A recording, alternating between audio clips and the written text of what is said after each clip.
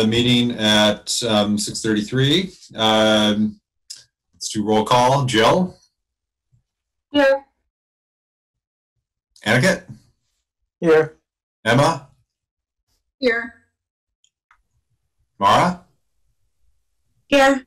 Ryan? Ryan? He's saying here.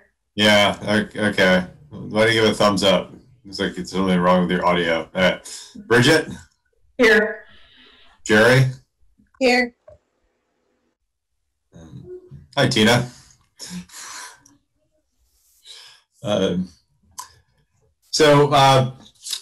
First item is public comment.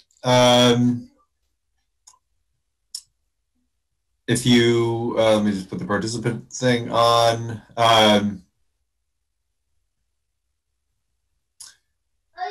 If you want to speak, please use the raise hand function. I'm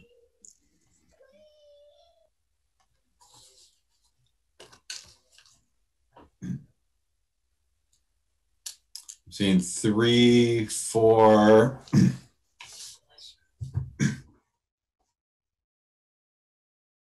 All right. So let's start with, I've got Julia, Amanda, Kimberly, and Melissa. So let's start with Julia. Go ahead and please introduce yourself for the folks at home and for the recording. Hi, I'm Julia Shapitz, Montpelier resident and parent of a almost first grader. Any day now. Thanks for taking the time to hear me again. I just wanted to say something about the meeting coming up on the 16th, where we're expecting that you're going to take up conversations regarding the school resource officer and looking at the policy and the budget decisions around that. And folks have been asking us how to engage with this discussion, how to engage with and making sure that their voices are heard, and we don't have answers. So we need some transparency in that process to be clear of have a clear idea for ourselves and for, to share with others about how your process will go around the policy and budget discussion, and how we can engage in it as residents and parents and caregivers and community members. So anything you can speak to that now would be helpful, but also, if you don't have immediate answers, would be really helpful to have soon. I'll just give some clarity now, because we usually don't go back and forth on this, but I think it would be helpful. I think some of those decisions will be made on the 16th about, what our decision-making process is going to look like for this, kind of depending on what we hear and what we think is necessary. Right now, all the board knows. We'll be taking it up on the 16th. Libby's going to kind of make a decision, and we'll confer about kind of what sort of information to bring, to that meeting. And then, the board will make a decision about whether there's a process there or whether, there's a decision to be made at that meeting. It'll probably be, some sort of process that leads to a decision. In terms of participation at the meeting, the two best ways to reach out and give input are what you're doing now, to show up a public comment, and also, written correspondence via email, and all of the board members, as well as the administrators' emails are on the website. So, that's basically, the process and the ability to weigh in. If we, have further process, which is definitely a possibility, further process in terms of, a more formalized process to make a decision, we'll give details about that the 16th. And again, have clear lines for, how to comment. But obviously, everything the board does. It has to do in public. So you're seeing what's happening, and again, public comment and written correspondence is the best way to get input. Jim, can I ask a quick clarifying question on public? How is there any way for the public and the board to interact, asking and answering questions in real time together in community? It seems like email doesn't provide for that, and we don't respond to public comment. And yeah, so I'm just not sure how you could have a conversation together. I think we can definitely give thoughts about how we might want to do that. I mean, that's definitely a possibility. We would have to dedicate either part of a meeting or some sort of special community event to do that, but it's a possibility.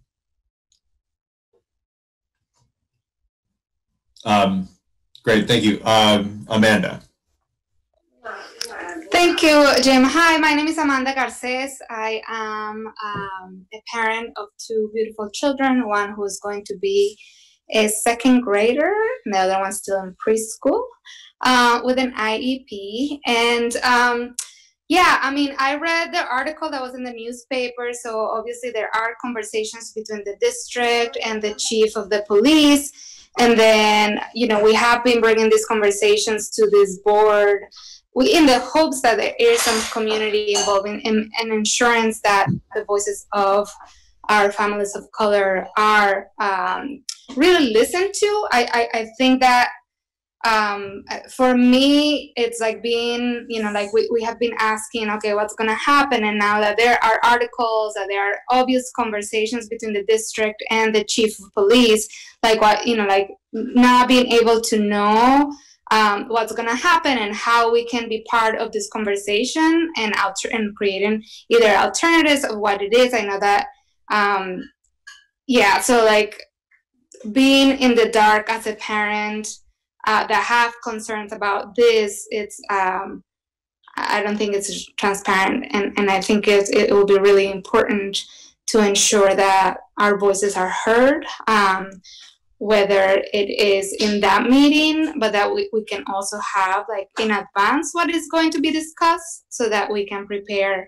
for whoever it is that we need to bring to the public comment. So again, just like asking for transparency and asking to ensure that our voices are heard as something that is really deeply that I care about. I was really, really concerned about the fact that the article in the newspaper says that the police, the school resource officer will be in the middle school, and given that some of the issues that have happened in the middle school, like it just literally, it gave me a stomach pains from just like thinking about that. So yes, again, asking for transparency. Thank you so much.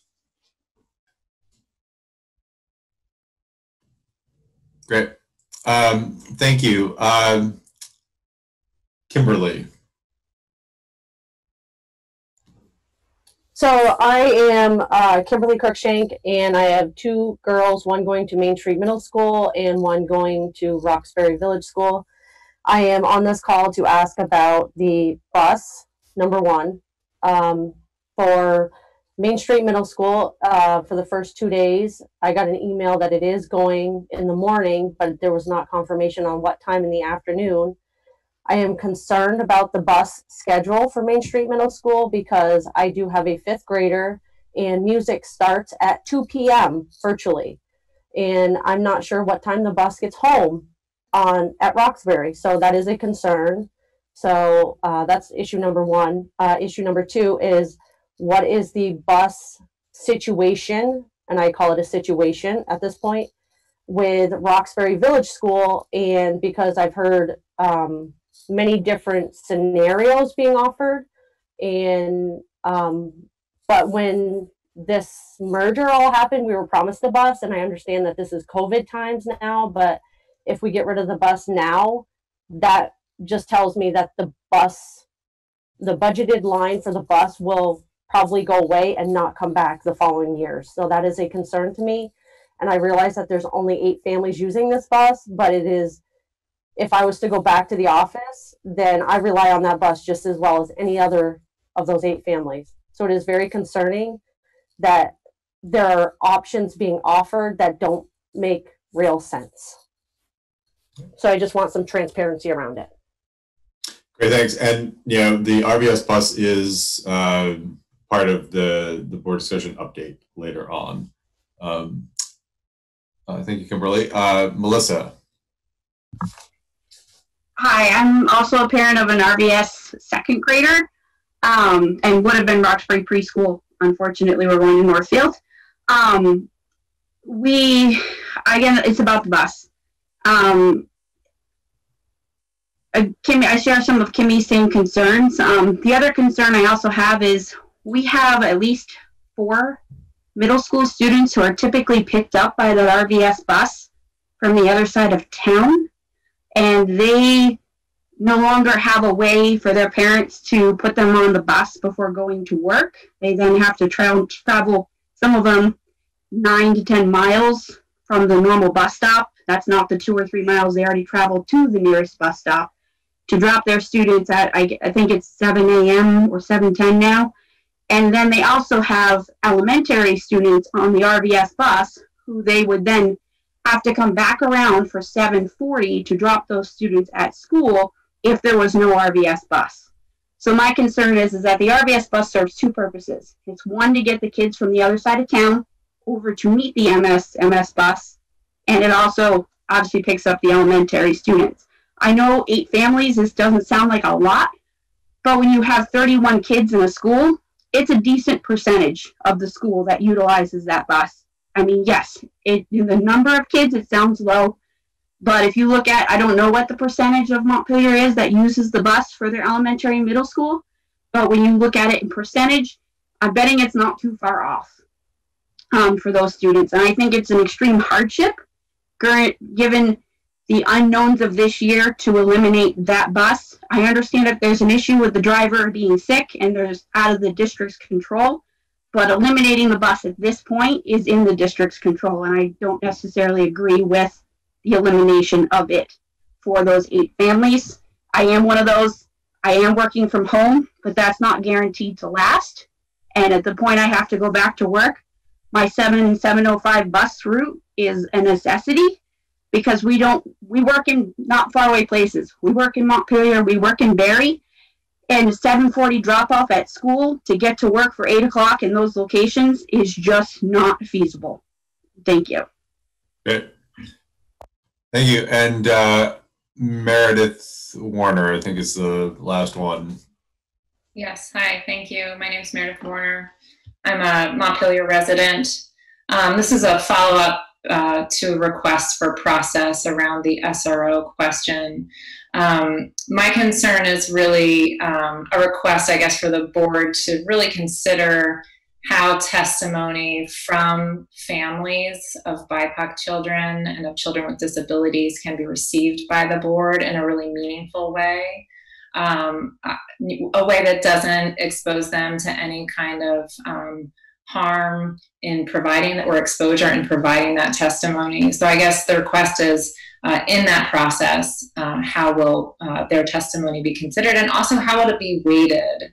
So is that testimony for students that are potentially vulnerable in this conversation? Is their experience of it weighted differently? Thank you. Thanks. Any other public comment?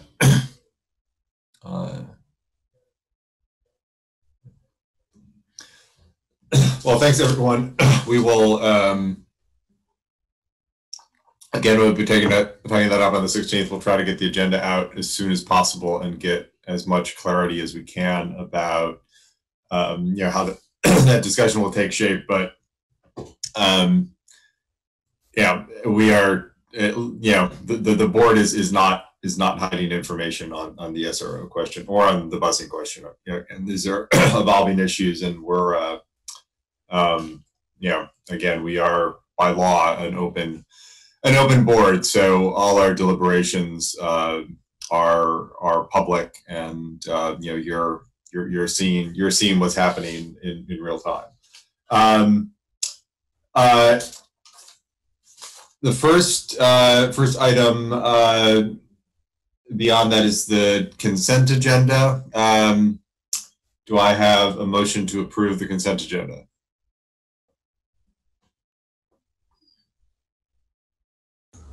Don't I'll move. make a motion to approve the consent agenda with I'll the second that. And seconded by Bridget. Any discussion? Great. Let's do a vote. Jill? Aye. Anniket? Aye. Emma? Aye. Mara? Aye. Ryan? Aye. Bridget?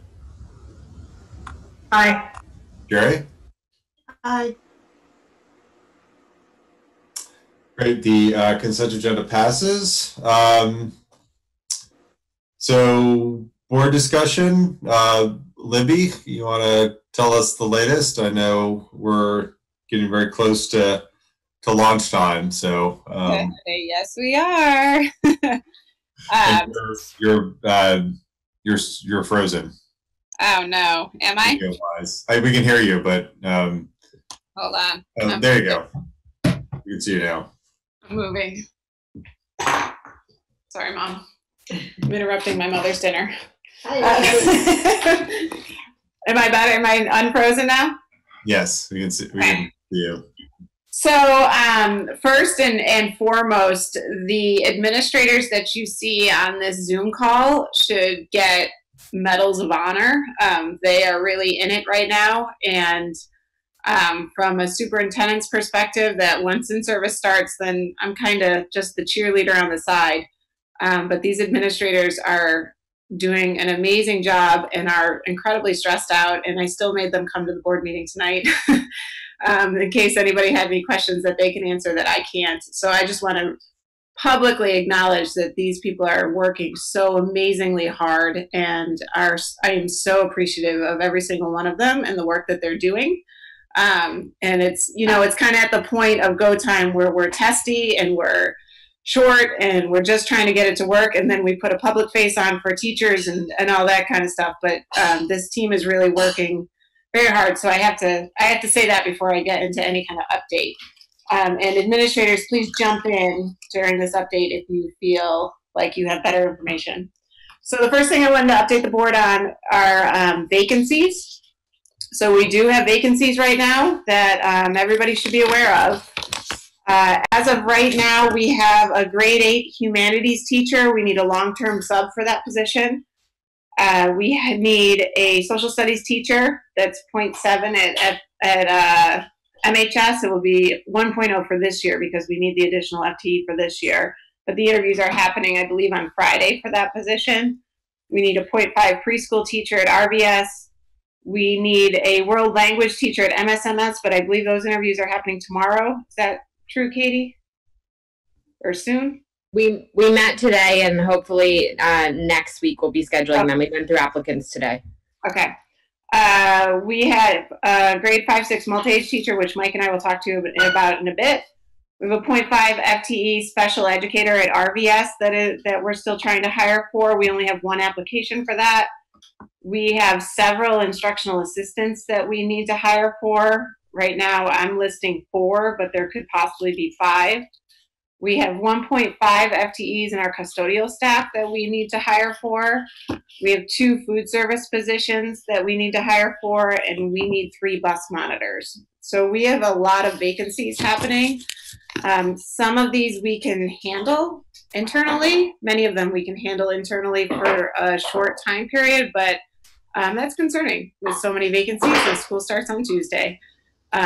So we have 0 applicants for the custodial positions. Those have been up for quite a long time now. Our bus monitors we had it all figured out, and now they've dropped like flies. So we've put out a public notice for bus monitors, which is pretty easy hours, even if it's just the morning from 6 to 7:30 or so, or 6:30. I'm sorry, 6:30 to 7:30.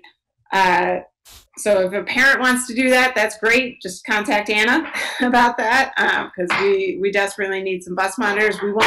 We don't have to do the health checks anymore on the bus per guidance, but we would very much like to do the health checks on the bus and have those bus monitors. So if we don't have them, we don't have them. We'll do them in the school building, but that has consequences.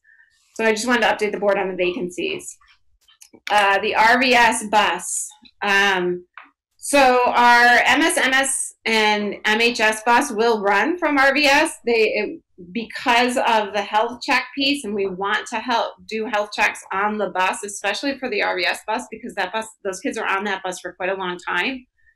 That is leaving from RVS at 7:10 in the morning. But that is running the first day of school. And I know Katie has talked to the MSMS families, and some will be able to drive their kids to school those 2 days because they're doing a staggered start time to get the routine down, to have smaller amount of kids at UES and MSMS doing the routine of the health checks in the first couple of days.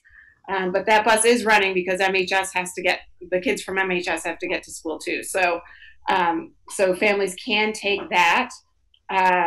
As far as the Roxbury Village School bus, we have 6 families who have said that they need that bus.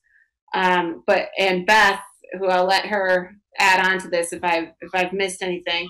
Beth has done an amazing job and talked with the person who does the daycare at RVS to offer early morning childcare should we decide to not run that bus. So parents could drop their kids off anytime after, what is it, Beth?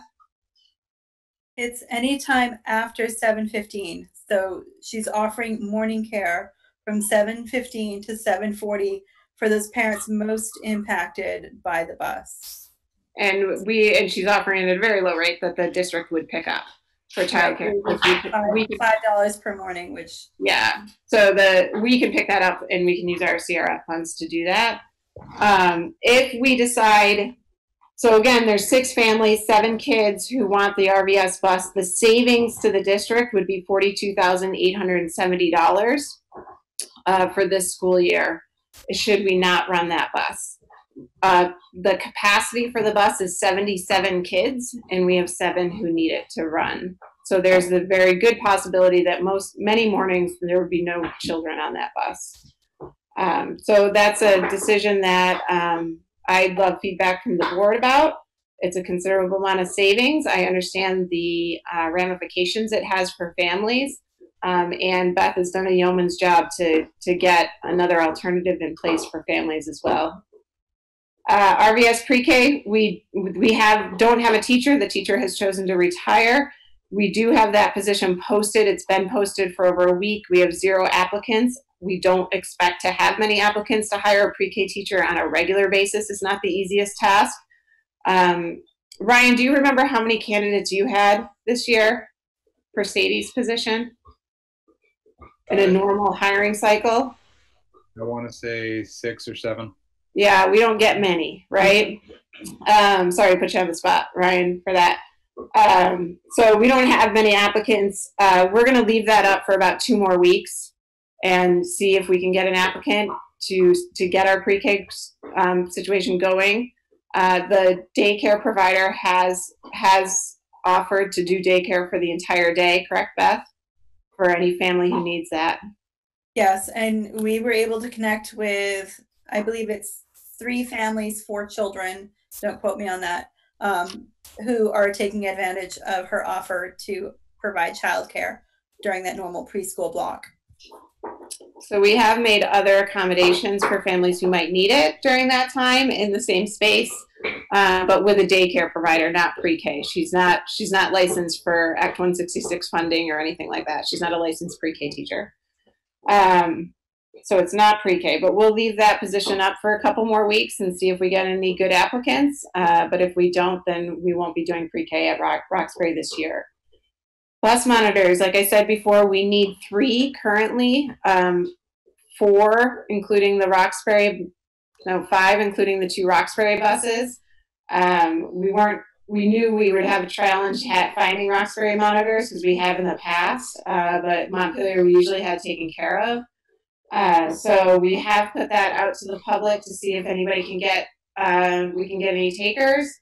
My next step would be to offer I have offered different hours to the IAs who want to take it. That doesn't seem to be a big pull, so the next step will be to offer different pay for the bus monitor piece, to try to get bus monitors, but there is a large possibility we won't have them for the first day of school, or for the first bus run, rather. I wanted to talk to you about numbers right now. Main Street Middle School in particular has 20 to 23 kids in a class. They are at their max capacity at the moment. We are able to fit the kids in with own 6 feet of distance, except for maybe 5th grade. Katie, there might be a little bit closer in 5th grade, but they still have some space apart from each other. But we're really at our max with Main Street Middle School, and that led me to think about the new enrollment data that I thought the school board might be interested in. So as of today, we have 79 new children enrolled in our district. We have 19 at UES, 7 at RVS, but we've also lost 15 students at RVS, so it's not in the way we want at RVS. At MSMS, we have 15 new enrollees, and at MHS, we have 38, which I asked the registrar if that was a interesting number to her, and she said the only thing that rivals it was 2 years ago when we had 50 new enrollees, so that 38 number is pretty big for MHS, which equals 79 new kids. And just in case you're interested, for home study, last year this year we have 52 students who are doing home study, and 19 of those students are new. So we have a considerable amount more new enrollees than we do kids we're losing for home study. We might actually have 80 new kids, because I think there's a new kid coming into UES too that may not be a part of these numbers just yet. So our numbers are in the right place for us, but at MSMS is my biggest concern, that we really can't fit many more kids in those classrooms, so we need to safely. So we have to take anybody who comes our way. So Katie and Joy, the registrar there, are watching that closely and letting me know that there could be a shift or a pivot should we get a lot more new enrollees at MSMS in terms of scheduling and breaking kids up and maybe into an AM and a PM cohort. That is a most definite possibility at MSMS. We're pretty good at UES, correct, Ryan? We're pretty good the way things look at UES right now. Thumbs up from him. And at MHS, they already have the AM PM cohort, so MSMS would probably follow the MHS lead a little bit in that vein. But it is a definite possibility that could be a switch in the future. I'm going to stop there for a second. I have more things to say, but I just want to give everybody a chance to ask questions if they have any questions on that. Any questions for Libby?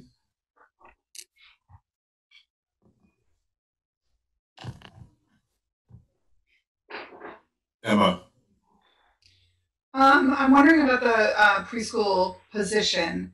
Did you end up, I see that you asked Ryan and said that there maybe was a hiring process at UES earlier in the year. Did you go back and look at the applicants who applied for that position and contact them and tell them that we have another open position at another one of our schools?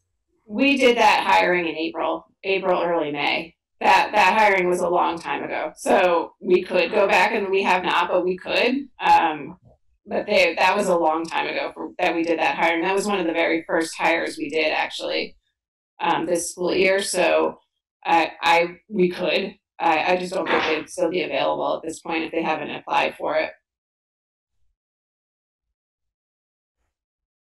Yeah, other questions or comments? One more, sorry. With the bus for Roxbury Village School, first of all, I just want to thank the people who came out and spoke tonight about that, because we had there had been a little bit of a gap in our understanding of what the individual families, what their needs were. So I appreciate that public comment. I'm wondering, so you gave us the number of the amount of savings. We had also discussed reaching out to individual families and surveying them to find out if there was a way for us to get creative in a solution for each individual family. Did that communication happen?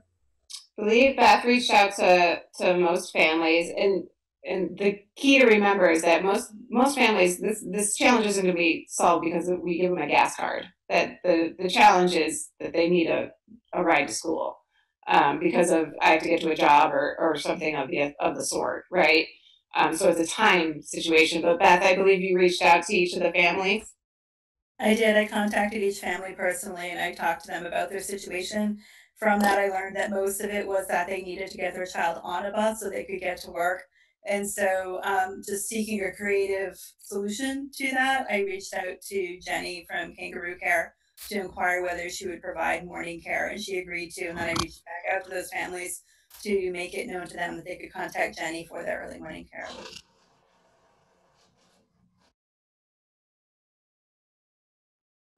So just to clarify, the early morning care would be that a parent who typically would send their child on the Roxbury Village School bus would bring their child early to the daycare center and drop off. And then there would be, is Kangaroo Care right at the village school? I'm not, okay. So they would just start their school day from there. That's correct. And they would come in the back entrance, be temp check there. And then when school actually begins at 7:40, they would be dismissed to their classroom to join their regular class at that time.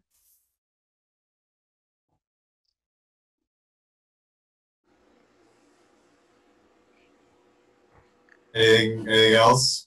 Thank you, Beth. One question. So does that solve the busing situation for somebody who? I'll keep going, but feel free to ask questions about that first part at any time too. Calendars. I think Jerry was asking a question. Sorry. I'm sorry, Libby. I can't see Jerry. Can you hear me? I'm sorry. I can't see or hear Jerry. You are frozen, Libby. Yeah. Am I now? Oh. Yeah, your video is frozen. Yeah, I think Jerry was asking if it fixed the bus question. Yeah, so the bus question. I'm moving to where the router is. I'm sorry. You can get a nice tour of my home. Wait, does that bus? What about for the people who need? I'm sorry. I literally can't even see Jerry on the Zoom. If you could just tell me what her question is, that would be great. Jerry's in the process of asking it right now. That off. Can the other people hear me? I can hear you fine. Okay. So if somebody needs to get their child to Montpelier, is that busing situation from Roxbury? Am I frozen now? Yeah, you're frozen. Oh, man. Okay, I'm just gonna give up. Go ahead and just turn off your video. Oh yeah. That might free up some space. Okay, so do you have the gist of my question? Would someone still have a bus option if they needed to get Is Grant on yet? Mike, do you see Grant? He was having computer problems as well. Yes, I'm here, Libby. Yeah. Maybe, Anna, if you could just type into the chat to Libby and let her know that we want to hear Jerry's full question before we continue speaking. Yeah, is the chat? Yeah. Yeah, it is. Hold on. Should I just type my question into the chat? I don't think you can. I think the chat might be disabled. I just enabled it. Okay. Yeah, go ahead and type your question in, Jerry. Thanks. Sorry about this. Okay. That's all right. Technical snafu.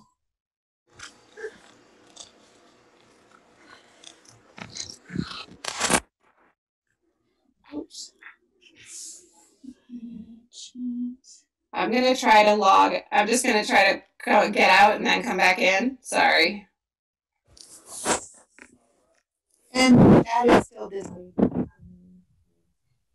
Looks like the chat's still disabled.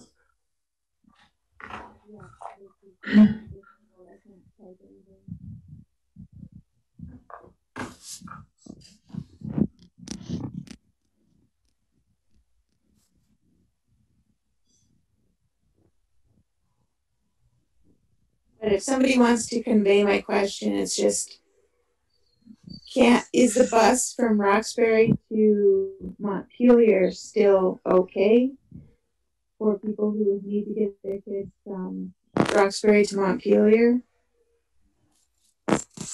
So you're basically asking if the Roxbury to Montpelier bus is untouched by this and still. Yeah. Yeah. That's correct. The answer to that is yes, but let's wait till we get Libby back on. So Okay.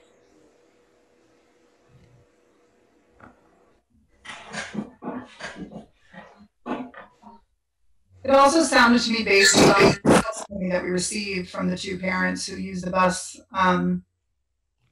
that whatever solution was presented to them either wasn't clear or it didn't solve their problems. Yeah. Yeah, that's where I was confused as well. It sounded like there was going to be a problem getting kids to Montpelier as well.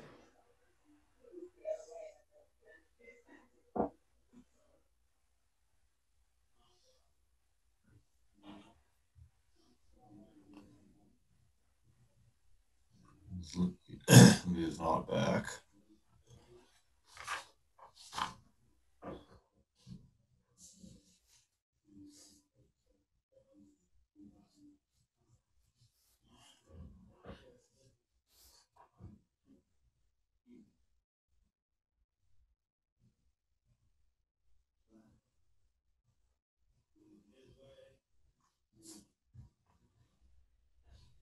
I don't yet see Lily trying to sign on. Yeah, I wonder if she's trying to do something with her router. Maybe someone could text her and ask her to call in. Is there a call-in number? There is, yes.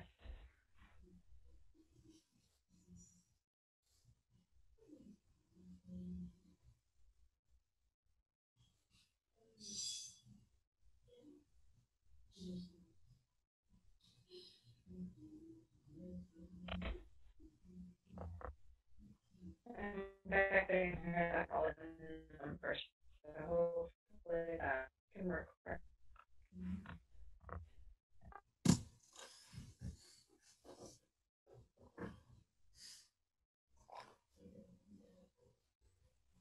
Jim, do you know if we're taking action, like voting on the Roxbury Village school bus tonight?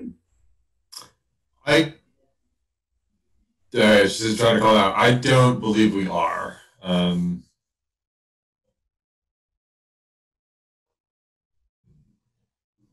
It sounded like Libby was looking for input, though. I think she is looking for input, but I asked her earlier on Ryan's urging if we needed an action item, and she did not say that we did. Okay, looks like she's having some serious computer problems. So I feel like I'm just a little bit confused. It sounds like we need a solution sooner than school, yes? Yes. And that we don't have another meeting before then. So I think I'm just not clear on how the decision gets made, or if, you know, what happens to families who can't do this without the bus if we don't make a decision this evening. So my understanding is that's an administrative decision, but she was seeking our input. That's how I was hearing it. And maybe because it's a small enough line item that it's an administrative, not board decision. Because school starts Tuesday. I just want to put forward that I personally feel very strongly that if the bus is needed by a kid, I personally support using the $42,000 that's already committed to make sure that kids get to school, rather than try to change the plan based on dollars when we're not in as dire a financial situation as we could be. I think Liz will be back on. Hello, everyone. We can hear you. We can hear you. I am so sorry. Literally, I have two Macs in front of me, and both of them are not working. I don't know why. That happens of our virtual world. Right. So just kind of give you. Oh, no worries. So to kind of give you an overview of what we've been talking about in the last couple of minutes, I think I've heard two things. I've heard one, there's I think a desire for clarity on the part of the board on what exactly you want from us tonight, and then I've also heard a couple of people express that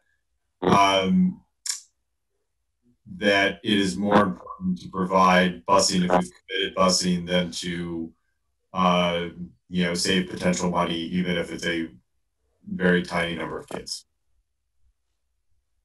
All right. So the way I see this, the way I see it from a board's perspective is that you are the financial stewards of the district, and so we are about to hit, as Grant will share with you later, a financial cliff. And so I felt it was my role to put this out to the board that that transporting 7 kids for $57,000 is an exorbitant cost.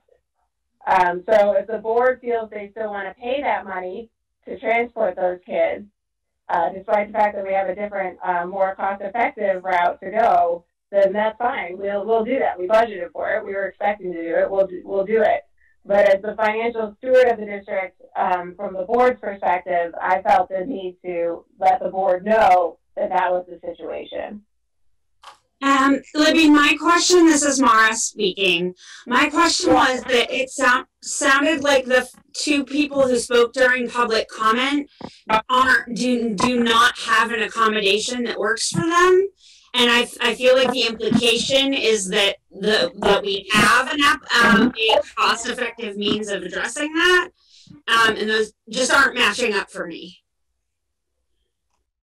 I didn't speak to those 2, so I wonder if Beth, if you spoke to parents and what their response was to the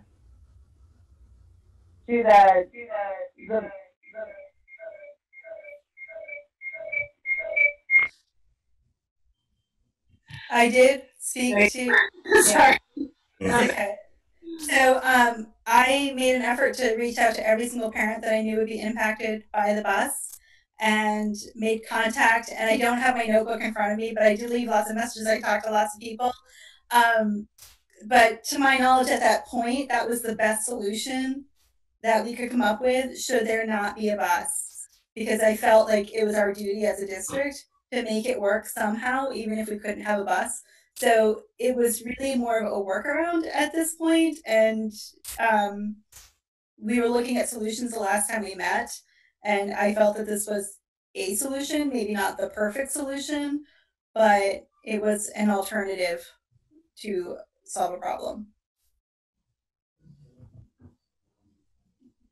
So I've got a question. This is Aniket. I'm sorry, I'm getting confused. Is the solution to have the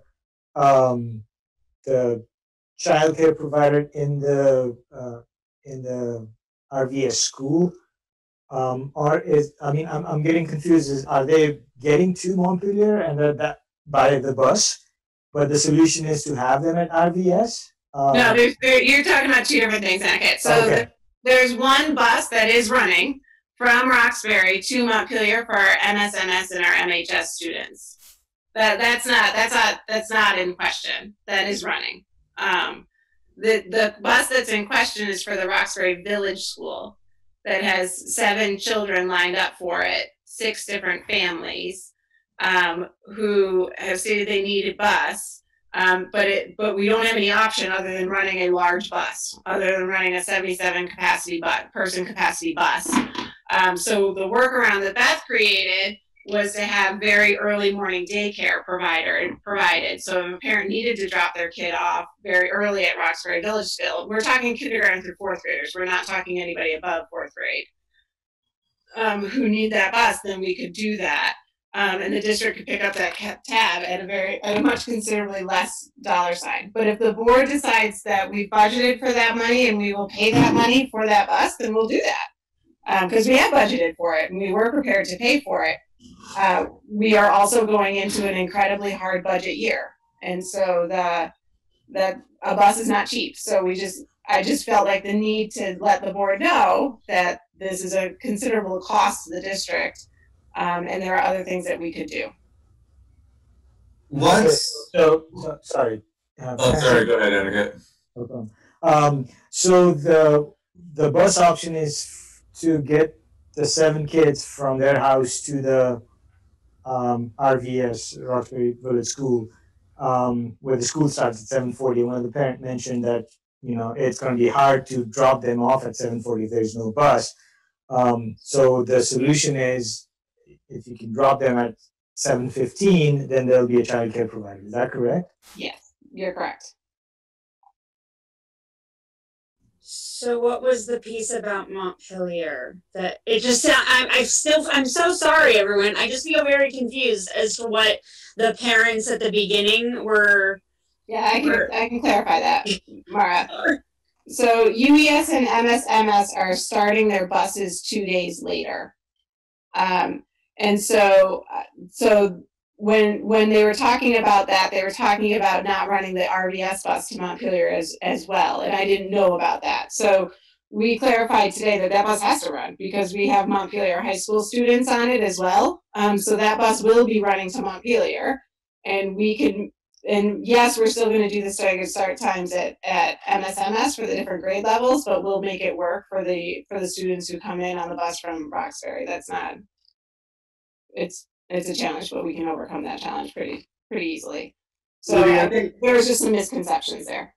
I also think the other piece of this is that there might be some middle school aged children in Roxbury that catch the bus to RBS in order to catch the bus that comes to Montpelier. That was not planned for the bus company. The bus company is not expecting that.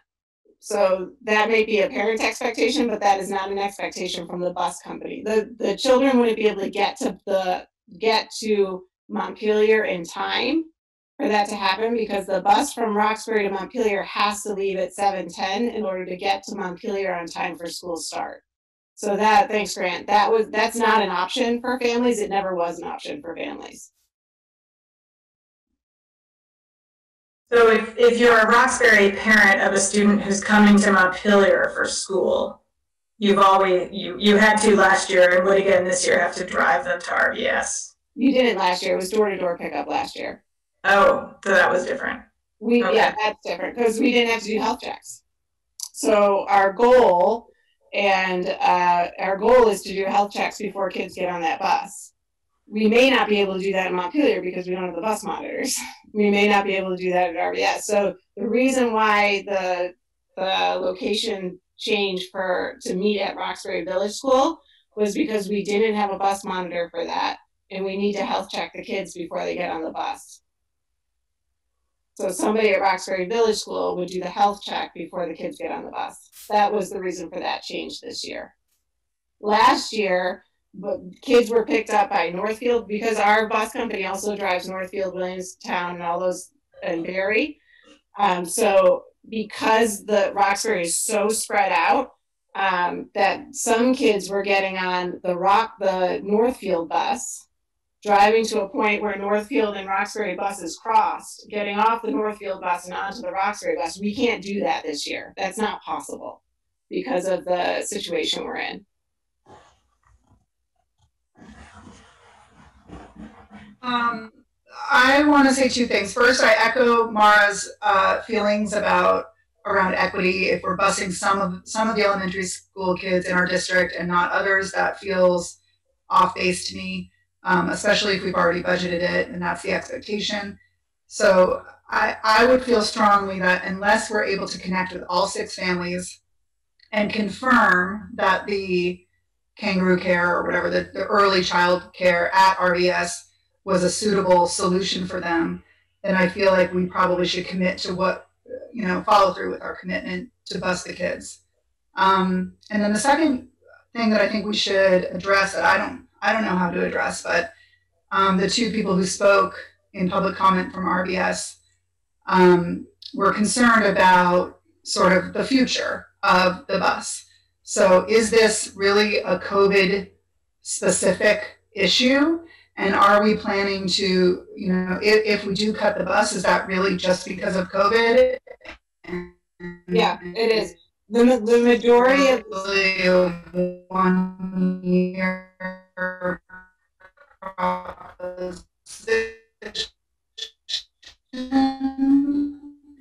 Is that Emma's or is that me? I just have to make sure. I think it's Emma's. Yeah. Is there danger? Should I wait, Jim? I think go ahead. She looks like she's pretty hung up for future years. So, so this is just the vast majority of Roxbury students typically ride the bus. So if we have 35 students, we usually have about 30 who ride a bus. In the afternoon, it's less because of the Bridges program. So on an average year, this is not an average year. So students and parents have decided they don't want to put their kids on a bus, and we have a very small amount of kids who need to go on a bus. But this is not an average year. This has never been discussed before this year. Libby, I have a question for maybe you or Grant. The number you presented tonight for the costs for running the bus was lower than we had heard in our last meeting.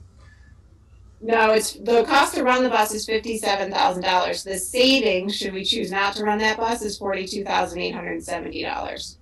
Okay. Specifics about the contract. Would STA allow us to run the bus just in the morning? Would that be an option? Probably. That seems like that could be a really good solution for the position we're in right now, because you had just mentioned, and you're absolutely right, ridership in the afternoon is historically much lower than the mornings. And if we can get the kids there, they'd have either the after school program or the kangaroo care daycare program to take care of the kids who would need to be picked up later than the bus route. So just a run in the morning has not been presented or considered with STA? I have not presented that to STA, but I certainly can. STA and I have talked about that in years past, but not this year. But Ryan, you make a very good point, because I believe, Beth, I don't know if you have these numbers, but I think the last time Casey told me there were 19 kids signed up for Bridges, and we have about 24 enrolled right now. Is that true? That sounds about right, based on the last numbers I heard. Yeah, and that's pretty typical. The vast majority of students at RVS do the after-school program with Casey. I guess I'm feeling a little bit stuck tonight. I'm not really sure kind of where to go. I'm not totally sure that the families maybe knew that the drop-off with Jenny in the morning was the solution that was going to be presented. I'm not really sure. Like when I came into the meeting this evening, I don't think I was expecting that to be the only solution or the solution. So I'm feeling a little bit stuck right now in terms of having to make a decision. I think the way I hear the board saying is that we keep the bus run, and then if we see that there aren't any kids in the afternoon, because we haven't run that data yet, then we cancel the afternoon run. And STA has brought that to my attention before. So that makes sense to me. We can do it that way as well. But if there are kids in the afternoon, a considerable amount of kids, then we keep the afternoon run as well. Does that make general sense to folks? Would that be half of the savings? Half of that amount? I don't know. I don't know how it works. Grant, do you have an idea there? The savings is about 70% of the full cost, and so I didn't find out what the savings would be for half, but I assume it would be half. So instead of a $43,000 savings, it would be 21.5. And then meanwhile, if they could get a smaller bus, they can't. I've already really won't. Okay. They're all being used by students with special needs. Libby, are people, I know, so I'm thinking about the online option and how, like, if you opt into virtual school, you're in virtual school, you don't get to switch, right? What is our thing on people switching bus and ride options? Are people allowed to change that as circumstances shift through the year? Yeah, parents do that all the time. And so we talked to the UES parents. Ryan had a UES meeting last night, and I mean, the parents just let us know around that piece. We do have to take attendance and all that kind of stuff on the bus this year, which we've never had to do before. But they'd just be marked absent that day. So there could be more people later that decide they want it, or there could be people who end up figuring something out and eventually we don't need it. Is it a thing where we have to make the decision with the bus company now, and so if the situation has changed in a month, we can't cancel it? What I would say, Mara, is that the bus company works for us. They're contracted with us, and we can make changes.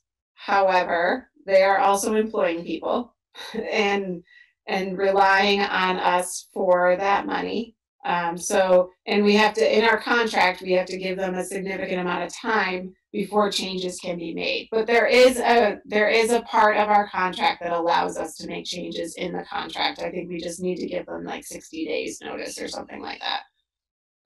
And thank you for reminding me that the person who's driving the bus would like some assurances on what's happening too. I appreciate that. Yeah, that brings up an interesting question. Is there like an RVS bus driver that we've had for years who are relying on the RVS bus driver is the one that we can get to drive or that SDA can get to drive the RVS bus. So they may have the similar driver, but that's coincidence, not tradition. Can I just go on the record as saying I would like to do as Libby had suggested, and that we want to move forward with continuing with the bus, and then if ridership in the afternoon drops off, that's always an option, it sounds like. I feel very strongly that this is an unprecedented time, and the idea of taking away one of the few pieces of this puzzle for families and students right now would be not worth the savings. And I think if we are about to be asked to make significant financial savings, which I completely respect and understand the work you guys have put into trying to find a solution, this is in no way a criticism of that I think there might be other places I would want to look first. And I also, I get a little worried when we start to parse out the budget by students, because then it starts to become a bit of finger pointing, in the same way that we don't want to talk about special education students and what they might cost, or busing versus not busing. So, you know, to the folks, I think they're still on the call, the parents that came to this, I don't care if it's 3 kids. If we're being asked to cut the budget to that level of detail, I'd like to start somewhere else, because for those families, that is absolutely a lifeline for their kids to get to school. So I hope that's helpful. And thank you all for all the work that you've done to try to figure this out. And I hope I'm proven wrong, but I'd like to keep that one piece of normalcy for those kids if we can. Well, it seems like a pretty strong consensus on this. Does anyone feel differently that we should alter or cancel the bus and go with the other option?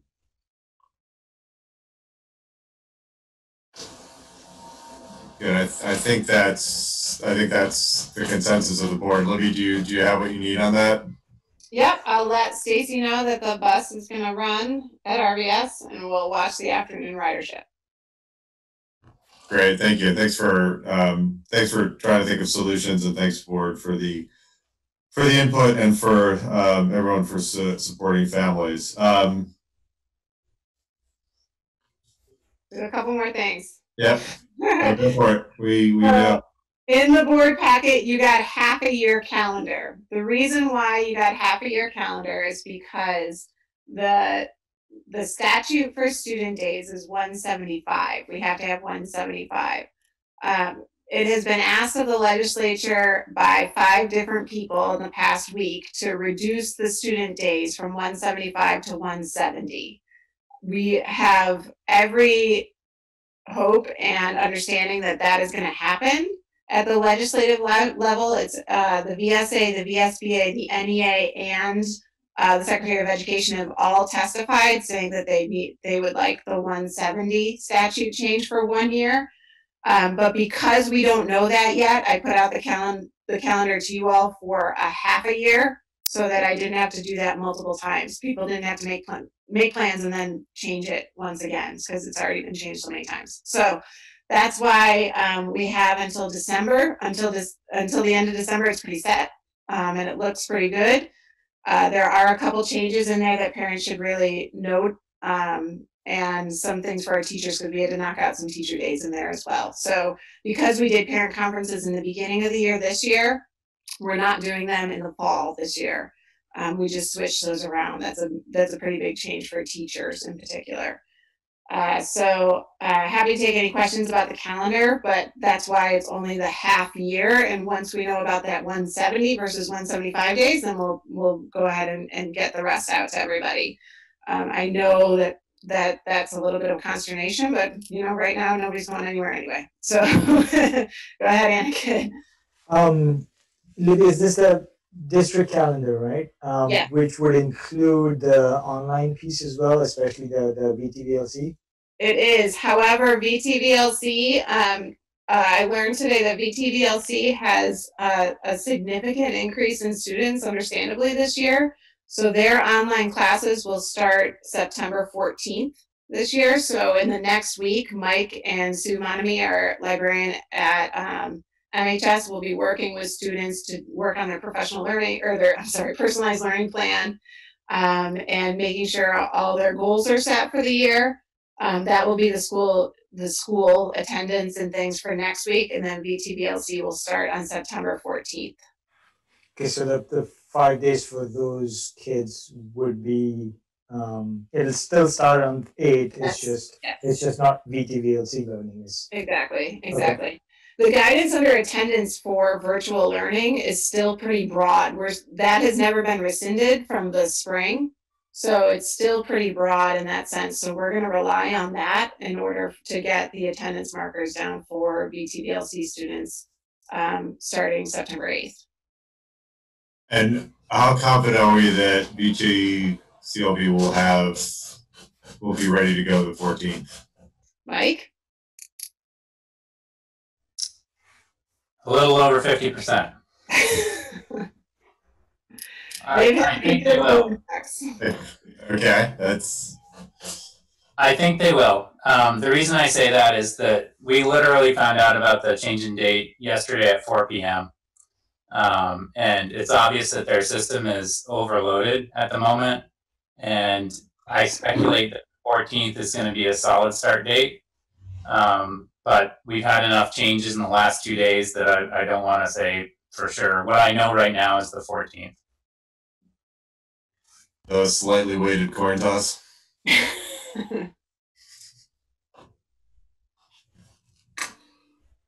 Yeah. So as the calendar, and then I have 2 other things. One, I'm going to switch the order a little bit because then I'll let Grant. I have a question on the calendar. Go ahead. Yep. So are the days that you've designated here, September through December, is that based on the 170? And if the legislature decides to change the 170, is there any chance that this calendar that we see in front of us will change based on the reduction in mandatory days? No, that's based on the 170. What you see, the calendar that you see there is not going to change. And can you explain that you said no parent-teacher conferences through December? Right. Well, unless the parents request one, we do them when they're requested at any given time, but not the two days dedicated to parent conferences like has been in the past because we've already done that this fall or this in service. Sorry.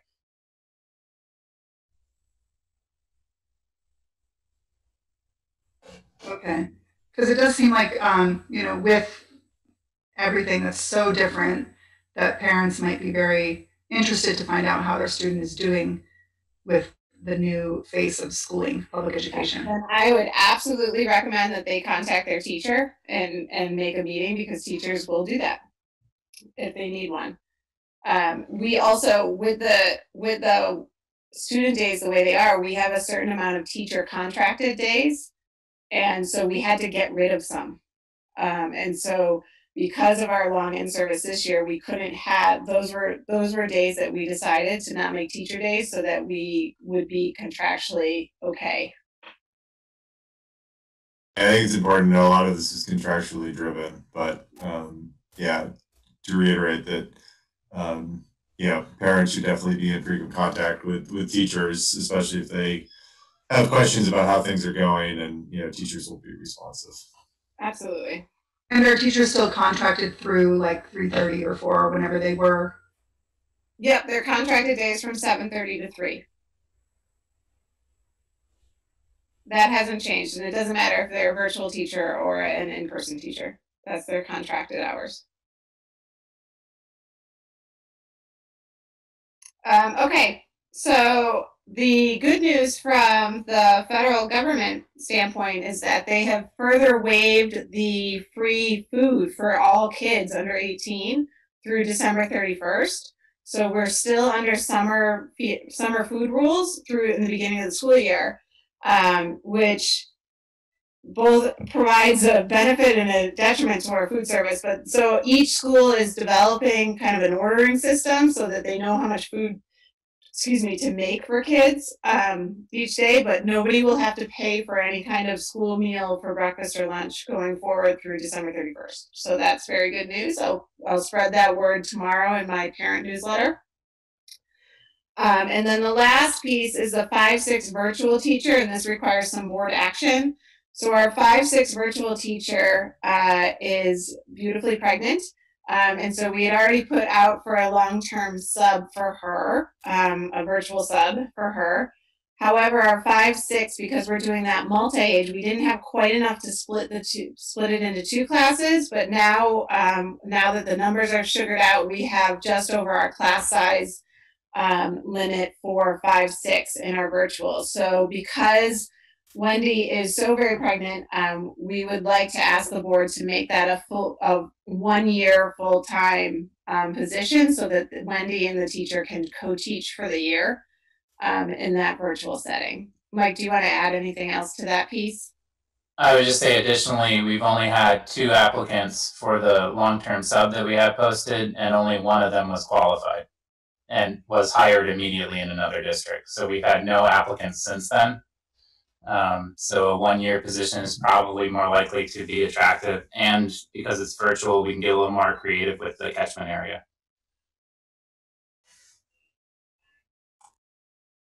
Great. So this wouldn't be a permanent position, it would be just intended as a 1-year. 1 year. Yep, 1-year position. Do you need a motion from the board on that? Yeah, we put that under board action. I just kind of moved it up in the agenda. Sorry, Jim. Okay, moved it above Grant. Yeah, and then I'll let Grant go all together. Yes. Anything we need to know more about that, or can I entertain a motion?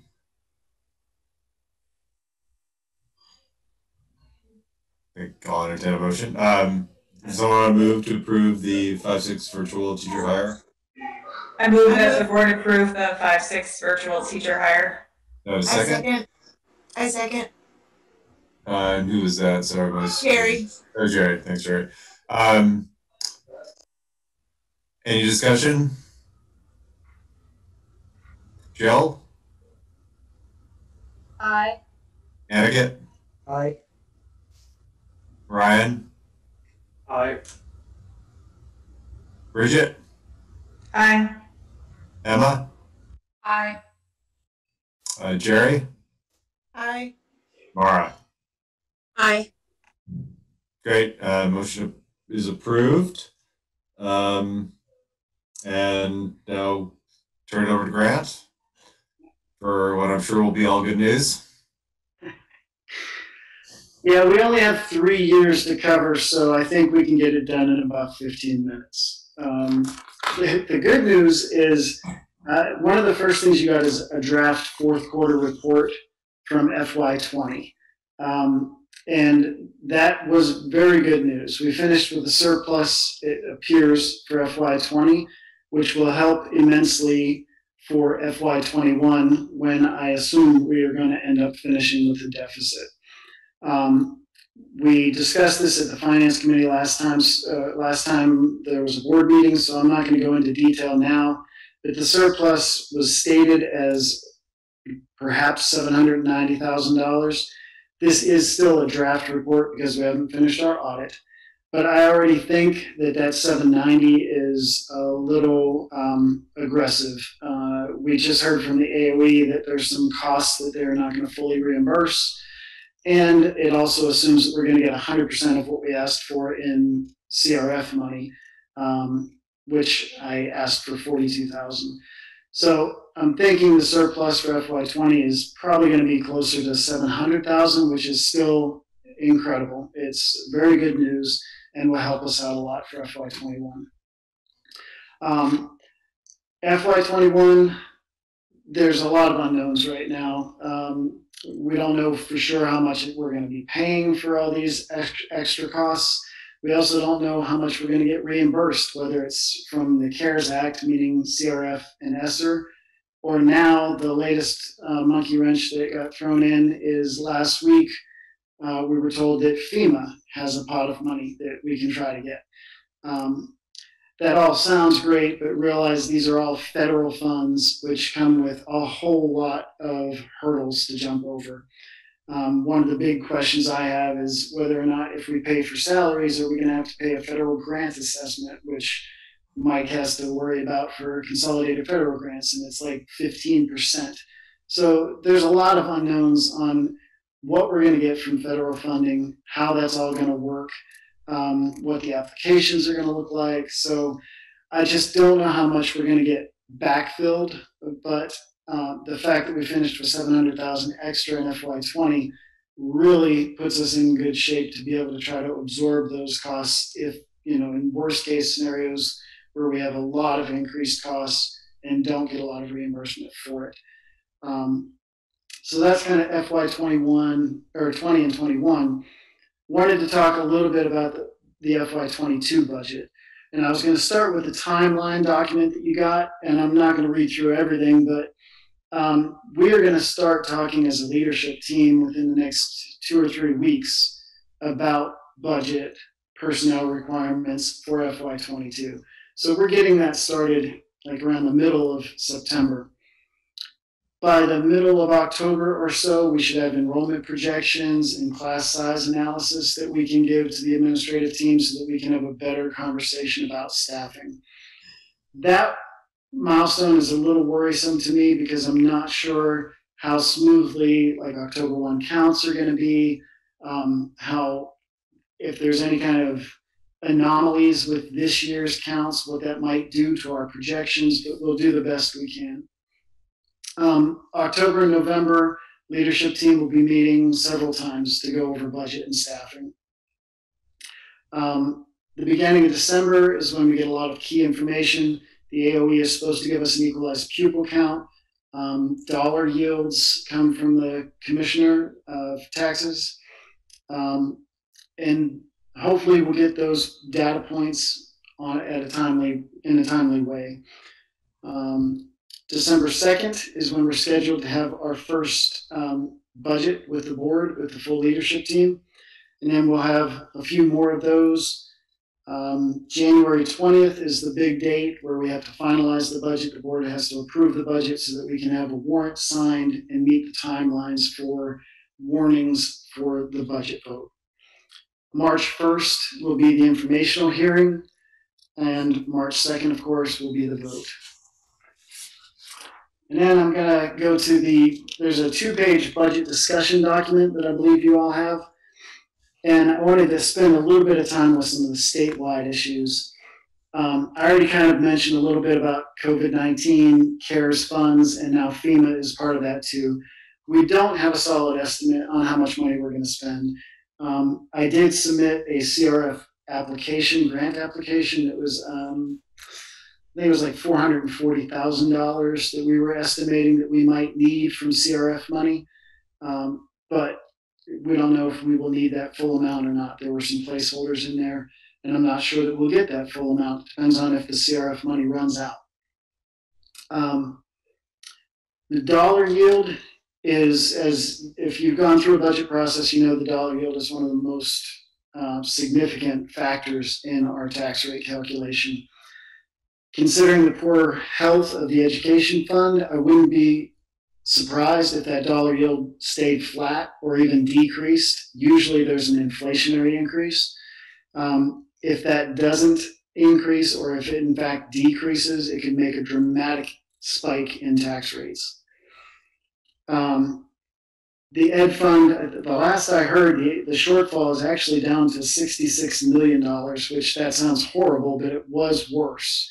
And they're also keeping a $38 million reserve, so they might even tap into that a little bit.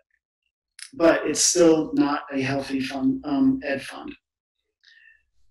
Equalized pupils, Libby just mentioned that there's some things in front of the legislature to try to hold harmless for equalized pupil counts. That would be great, because with homeschooling now, with uncertainty about how October 1 counts are going to go and ADM counts are going to go, it's quite possible we could see a drop in equalized pupils. And if that drops, your spending per pupil and tax rates go up. So I'm hopeful that the legislature will, in fact, approve some kind of a hold harmless, where one of the things they're asking for is that maybe our ADM for this coming year stays level with last year, in which case our equalized pupil counts would remain fairly level, which would be good news. Common level of appraisal, for those of you that are tax rate nerds like me, common level of appraisal is a factor at the very end that we have no control over. It's based on sales information for home sales in the past 2 years, I think it is. And if that CLA drops, your tax rate goes up, and you can't do anything about it. I'm very concerned this year about CLA dropping, because it is, as you probably all know, a seller's market right now in Vermont. Everybody wants to come to healthy Vermont and get out of the urban areas. So if sellers are getting their price that they want, or even getting an inflated price, that could drive the CLA down, which could have a dramatic impact. A 2% drop in the CLA is 4 cents on the tax rate. So it's huge. Health rates, of course, are probably going to go up in the double-digit range they have for the past few years.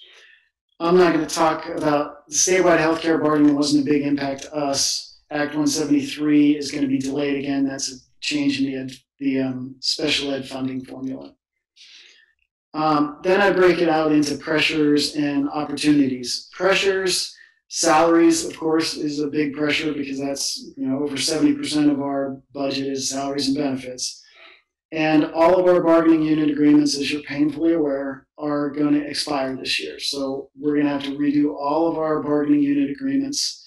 So that means we're going to have to make some assumptions in the budget process, which, I mean, it's not unheard of. We had to do it last year as well. But salaries is always going to be a pressure, because even a minor increase in salaries is a big dollar amount. Staffing, high school staffing might need to increase in FY22. We looked at that last year. We were on the verge of needing to add some FTE. The good news is it looks like middle school might be stable, depending on these new kids that Libby was just talking about. But actually, it might be time to look at reductions at Union.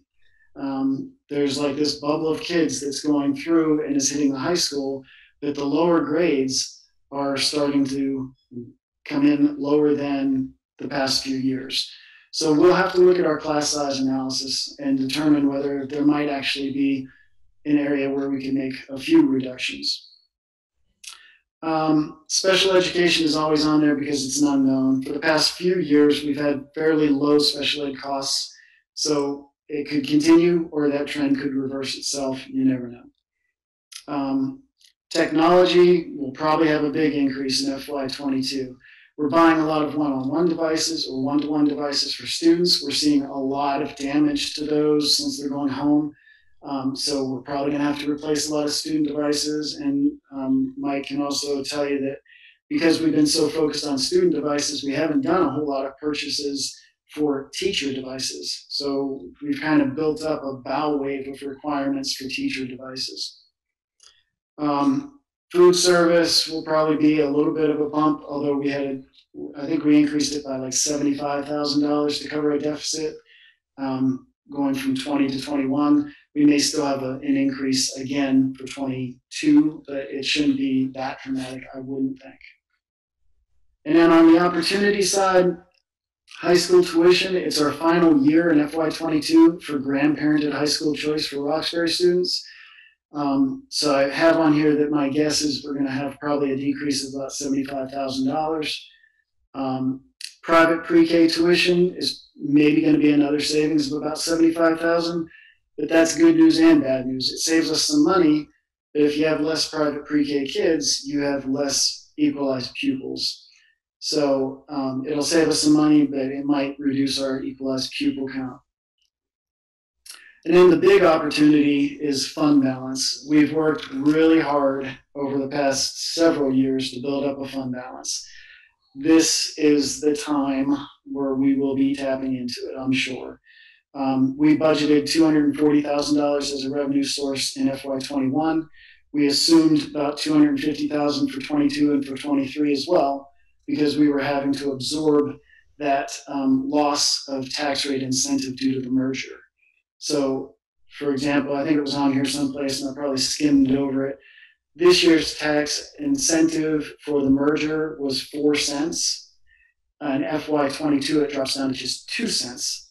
And then in FY23, it's gone. So for the next 2 years, we figured we'd use some fund balance to kind of offset that 2 cent tax rate increase, if you will, because it's a loss of 2 cents of an incentive. We may need to tap into more than 250 in FY22. The good news is we have it. So we will have to look at that as we calculate tax rates and see how things are sugaring out. That's a great lever that we can switch. You know, we can increase the fund balance to help control the tax rates.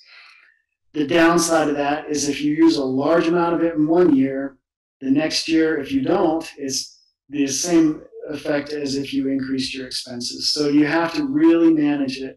We can use more to manage the tax rates, but we also have to figure out a way to kind of wean ourselves off of it so that we don't have a cliff in revenues. Well, I guess we always end this day with proposed guidance that I kind of read off to you, and then you either confirm or change it and tell it back to us so that we can start building a budget. The proposed guidance I wrote down was to consider all the requirements that would improve student learning. Of course, that's a recurring theme.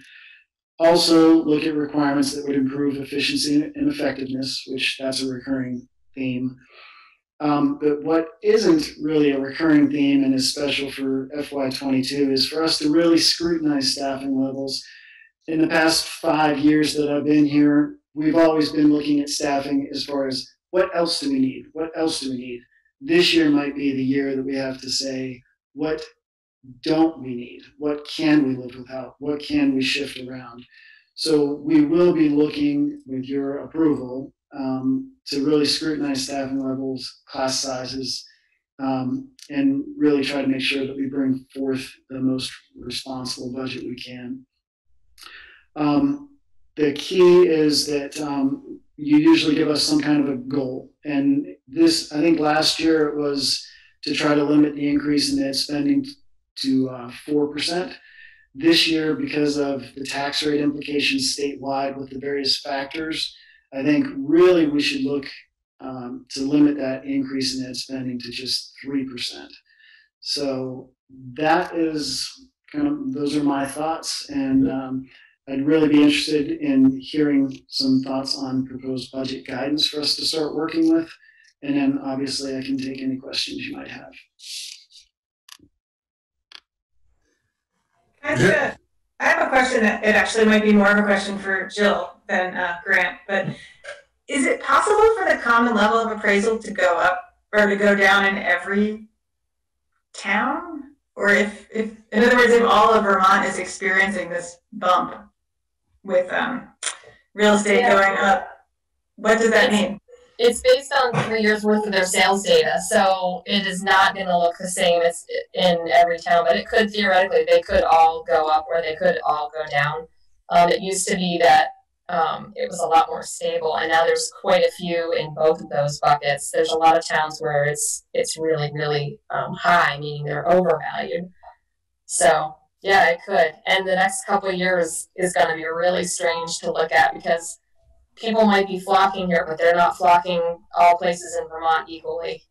Yeah. We haven't seen that. That's very true. And you could see an increase in CLA if there's a reappraisal in a town, which I'm sure there'll be one or two, at least there'll be a few that get reappraised. I think we're perhaps going to be getting close to having a reappraisal in Montpelier within the next few years, I would assume. Yeah.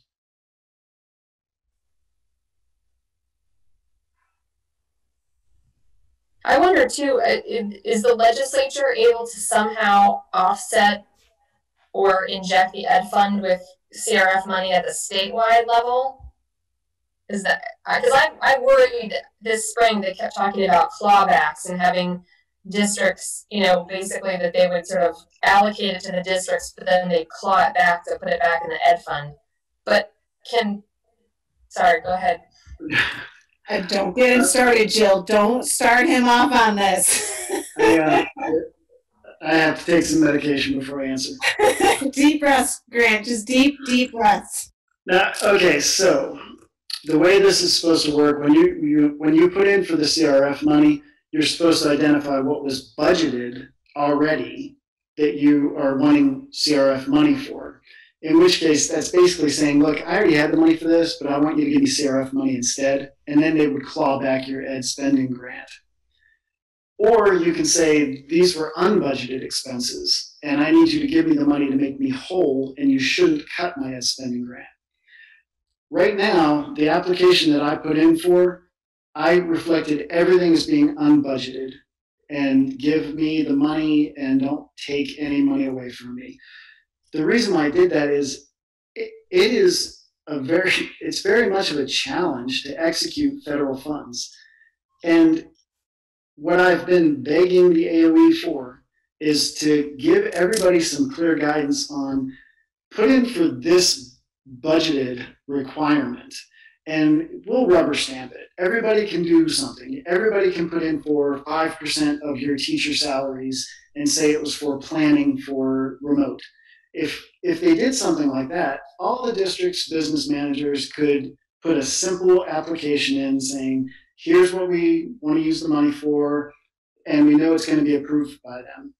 Unfortunately, the AOE has punted, and they've said, no, we can't tell you what you need to put in your application. So you have to think of what you want to do. And then we would have to go through that effort, figure out if it gets approved, jump through all the hurdles that they want us to jump through, and then face auditing for it and make sure that we didn't do anything inappropriate. And there's federal funding requirements that for procurement, as a matter of fact, that I have to go through a federal procurement form where I have to check to make sure that that they don't have any disbarment actions against them. I have to get multiple bids there's all kinds of things that I have to do if I want to execute this money. And they're not giving us any answers. And I've said it to probably 15 different organizations, and Libby will confirm that. Every time I get a chance, I keep saying, you are blowing an opportunity to help make the ed fund better.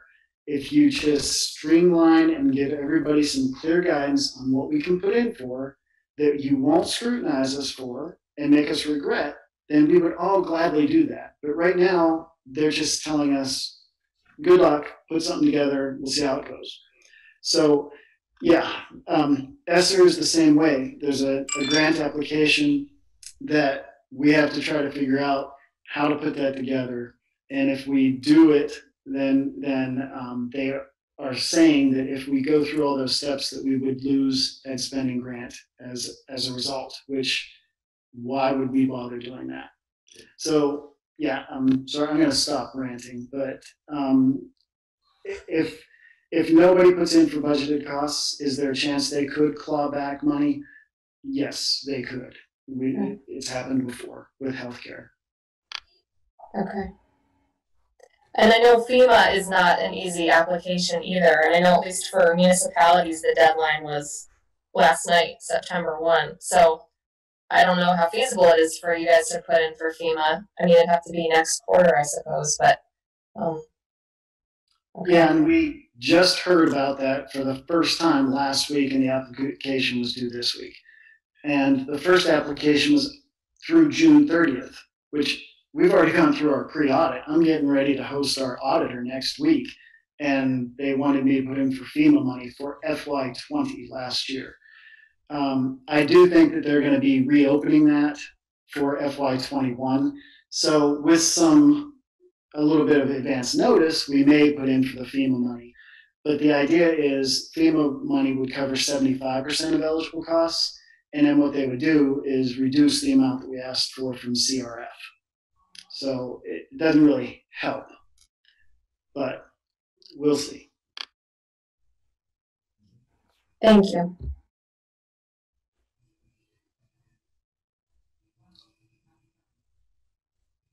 Other questions, comments? For now, does 3% increase in net spending seem like a reasonable goal? I mean, it does. Bridget? Oh, well, you can go ahead, Jim. I was going to talk about that. I mean, yeah, go ahead. I mean, my thought is it sounds reasonable given the constraints. I know we've done more in the past. I'm definitely concerned about the ability to meet our needs, but these are these are numbers we have not faced in the past, I think anything more aggressive than that, we're going to start to get into some tax territory that's going to be pretty scary for a lot of Montpelier residents. Recognize too that the state could come back, and we could say 3% now. The state could come back and say, no, you're not allowed. And so this will be a very interesting budget season. I think very much out of the norm of what we're used to. Yeah, no, and I think there's a pretty decent chance that the state could put some parameters on what we can and can't do that again we haven't seen previously.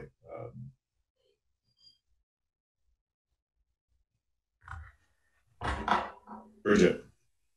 So I think my concern is that, before COVID, when we were talking about budgets last fall and building on the work that started the year before, we had been really trying to allocate resources and tap resources to try to address equity concerns. And obviously a lot of that work has been diverted, and everything has been overrun by the need to address schooling during the pandemic. But it seems to me that our needs are just going to be greater next year, not lower. So I understand that we have to be responsible about the tax rates, and we have to keep that in mind. But I'm also really cognizant that I think we're going to have high needs going forward as we all recover from this process and try to get back on track and try to meet the needs of kids who have not, did not get a full year's worth of education last year and are going to have a very different year this year as we all try to work through this. So to me, it's, the number is important, but the most important message I would give is that I don't think this is a time for a skinny budget. It's a time for a budget that meets the educational needs that we see in the district. And then we try to see what that is and then try to grapple with the consequences of it and see if we can afford it. But I feel like that always has to be the starting point. Yeah, no, I think those are really important words and important thoughts. And I think, another way to maybe think about it is I think we've thought about a lot of the initiatives that matter to us, equity, closing the achievement gap, etc. And I think we thought of those as kind of additional expenses that we would add to the budget. I wonder if now is the time to think about how we allocate our existing budget and if there's ways we can shift our existing resources to achieve those ends without additional resources, and where those savings might be, if they exist. And if not, I think we'll have to grapple with that and have a discussion about what that means. But a lot of times in a budget context, the new initiatives tend to be things that you add on, but sometimes you can think about it in context of what we're doing and how can we shift existing priorities with similar resources.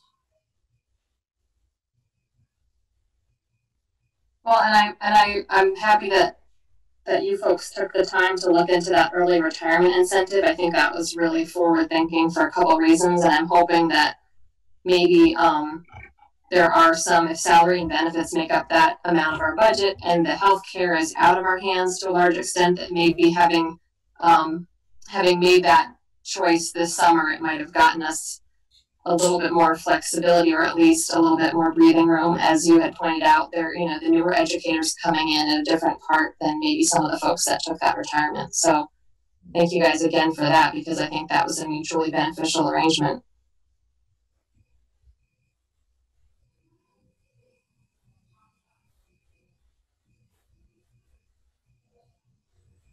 I echo everything that's been said, really well articulated, especially Bridget. Not that the other two didn't articulate well, but just that I really particularly, what Bridget said resonated with me, especially around the fact that there has been sort of a gap in learning, and we don't know what that gap will look like until we get back and are able to assess kids and see where they're at. And I think the idea of cutting teachers, particularly at Union Elementary School, really worries me during this year when that crucial early learning has no doubt taken a hit since spring. So that was my number one concern with what you said.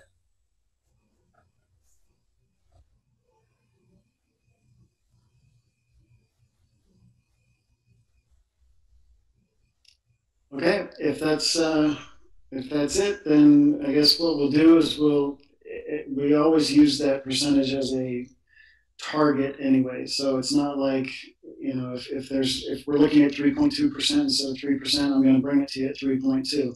But we'll do what we can. The idea is we need to scrutinize staffing, I think, closer to see if there are areas that we should shift to meet requirements, whether it's equity requirements or social emotional learning.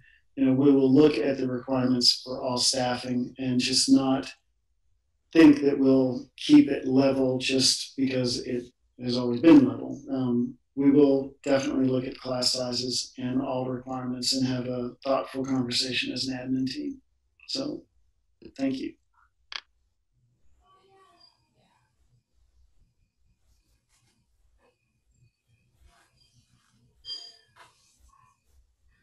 Yeah, no, and thank you for giving us this overview and the landscape. This is definitely going to be a harder year than we've had in the past. So I think being very, very thoughtful about the choices we make is going to be important.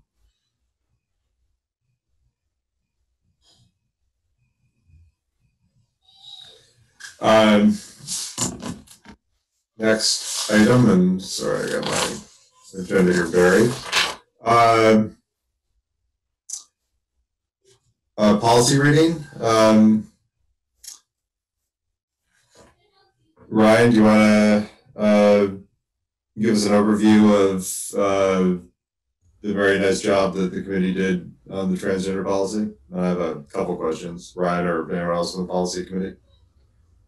Sure, I could give a real quick overview of how the policy has changed since it was last before the board. But maybe before I do the update, I just want to take a quick second to acknowledge all the people over the last year to year and a half that have worked on the policy. I honestly don't think I've ever worked on a policy that has taken this long to reach conclusion, and there have been people in all of our buildings outside of our educational system have had input and suggestions made to this policy, and it's definitely the work of a lot of bright individuals. So thanks to everybody who has contributed so far. The change that has occurred to the policy since it was last before the board has really been a shift away from a trans-centric approach to the policy. When it was last before the board, the majority of the language in the policy was related to transgender students. We had received some feedback from some of the social workers that we had shifted to a slightly more gender non-conforming focus. And after the last 2 meetings with the policy committee, we have really shifted it to be much more inclusive to students in general. So it's not really targeting one specific gender identity. I think any of us on the policy committee would be happy to take any questions anyone might have, but in terms of the shift from the last reading, it's really been that movement away from a specific gender identity to a more inclusive overall to all students. Great. Any questions or comments about the revised policy?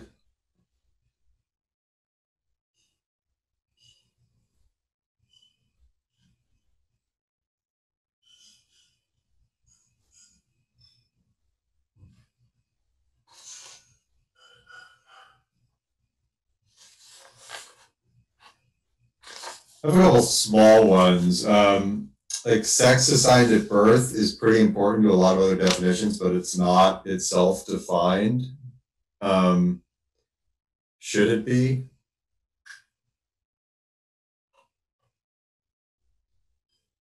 Or is that self-evident enough that it doesn't need to be?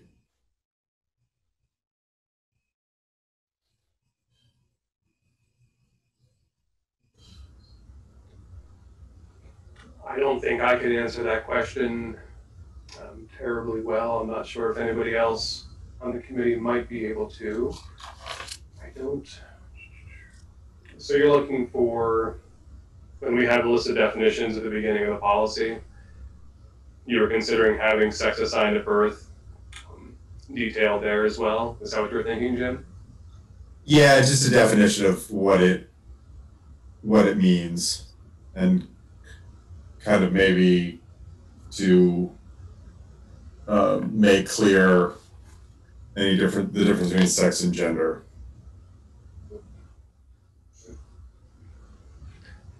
I mean, I don't think I would see a problem with that. If you have a definition to maybe share, or anybody else. I could absolutely find a definition, and I think that that's probably a good idea, because sex assigned at birth is, I think it's something that people might think that they know what they mean, and it is not the same as what it means. Like, it isn't biological sex; those are separate. So, I think a definition is probably helpful. Okay. And Mara, you think you have access to something that would be helpful? And I super do. Okay, great. The other question I had was, and maybe I'm reading it wrong, but it sounds like for a currently enrolled student, they may request retroactive changes to their records, including name and gender, and then it seems like it would be up to the discretion of apparently the administrator to make a determination as to whether or not that change would be made.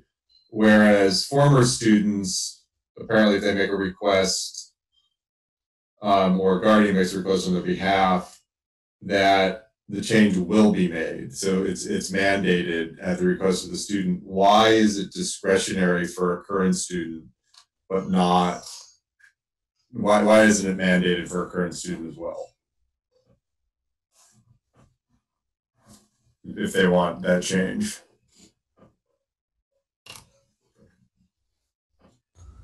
I might let Mara respond to this one, but my suspicion would be... I was going to say, I feel like that might be one of those questions of will, like the actual word will that came up.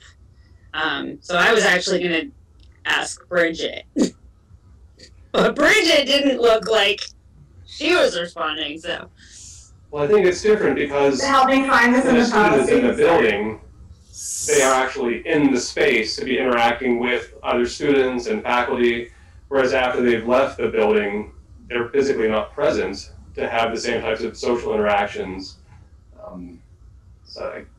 That would be my first blush response to that question. But It's the last two paragraphs of student records, and it says a student or guardian on a student who's currently enrolled may request retroactive changes.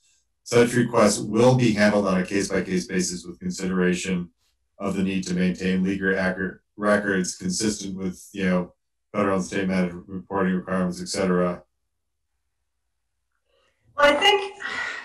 So it sounds like I think the difference between that paragraph and the next paragraph is that the next paragraph includes upon receipt of documentation that such legal name had been changed. Okay. Under state law. Whereas the other one Whereas if it's in the paragraph you're looking at, it's a request where the language is trying to deal with situations where there hasn't been a legal name change. Okay, that's helpful.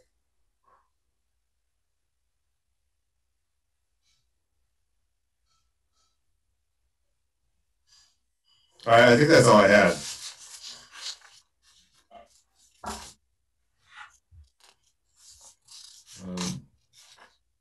Anyone else? Any comments or questions?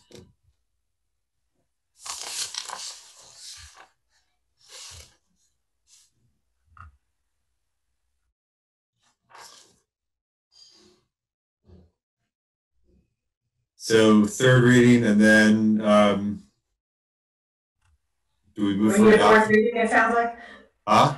We'll need a fourth reading, it sounds like, with the fourth reading, yeah. language.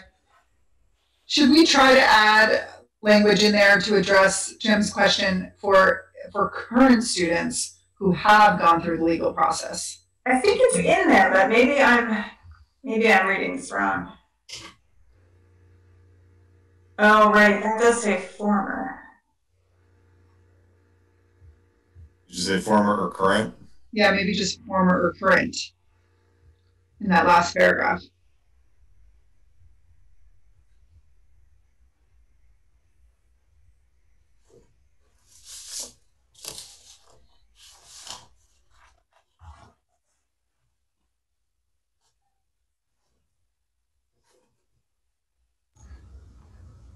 so is that the suggestion? The final paragraph in that section will read, former and current student permanent pupil records will be changed by request? Yeah, I would say former or current, because or encompasses and, but not vice versa. Okay. I'm not disagreeing with making the change. I think it might be that this policy was really aimed at situations where a student's name hasn't been legally changed, because there's kind of an underlying presumption that the district has to use the student's legal name. And what this policy is trying to address is how to deal with those situations where the student's name hasn't been changed yet legally. So not arguing with the clarity, but I think that might be where that came from. Okay. But the clarity doesn't have any unintended consequences, does it? I'm not seeing them right now, but we've spent a lot of time looking at it, so I don't know, maybe the smaller group should go back and stare at it again and make sure. Yeah, well, let's tentatively say we'll make that change, and if further review indicates that creates some sort of ripple that we might be concerned about, we can flag that. Well, thanks policy committee for the great work on this. It's really well written and well crafted, and we appreciate the time and thought that went into it, and also everyone who contributed, because I know that it got some broad input. So excellent work. Policy monitoring. Any questions or comments on the policy monitoring piece that Libby sent around? Parental involvement and board conflict of interest? Board conflict of interest was yours, Jim. I sent it to you and it didn't get done. So we'll put that on the next. We'll put that on the. You've been so busy. I have been so busy. We'll put that on the next board agenda. You have homework between then and now. Okay. No, thank you. I saw those emails and thought it was a form I needed to fill out that I could fill out later, but it's a trap of glancing at a subject line and not doing it. So mea culpa on board member conflict of interest. I'll look at it for the 16th. And parental involvement. Any questions or comments? Motion to approve the policy monitoring report for parental involvement.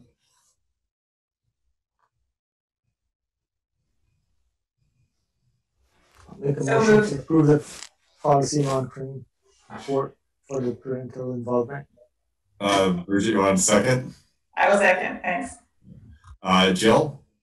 Oh, well, we've had discussion. Jill? Aye. Aniket? Aye. Ryan? Aye. Emma? Aye. Mara? Aye. Bridget? Aye. And Jerry had to drop off. Motion to adjourn? I move we adjourn. Second. Jill? Aye. Aniket? Aye. Ryan? Aye. Emma? Aye. Mara? Aye. Bridget? Aye. Well, thanks everyone. Ended just a little early. Happy good start to school. Thanks everyone. Next time we'll hear how it goes, and hopefully it goes smoothly. I know you guys have done everything you can to make it go smoothly. So knock on wood that the fates are with us as well. Yes, everybody keep your fingers crossed and wear your mask. 6 feet apart, wash your hands, don't touch your face. All right. Thanks everyone. Thank Good night. you. Bye.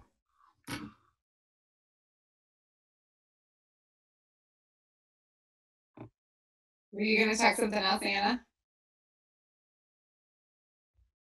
No, that was all. It just usually they call out the additions in the motion if it wasn't listed on the paper agenda. They didn't this time, but I think it's fine. Yeah, they were confidential though, too. For some of them. Were they all confidential? Yeah, they're all confidential as are the new hires. They usually Yeah. are just bulleted. It's just a technicality, but I'm sure they meant to approve it. Yeah. All right. Thank you. All right. See you tomorrow morning. I'm gonna go up and get that car. Sign my name a couple times and then drop my husband off basically, and then I'll be in probably around 9:30. Okay. Sounds good. Got a busy morning with the flu clinic and stuff. And Yeah. I'll get my flu shot when I get there.